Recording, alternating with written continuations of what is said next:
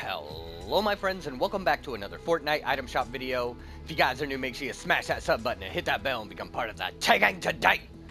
Okay, let's see what we get in the item shop today. So we got the shot caller.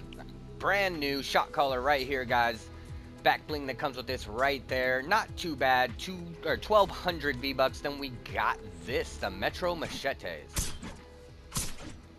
Not bad at all. Then the Scully returns 1200 V-Bucks. The Scully Slitter, which comes with two variations. Both of those are pretty good. Then you got the Sizzling that comes back.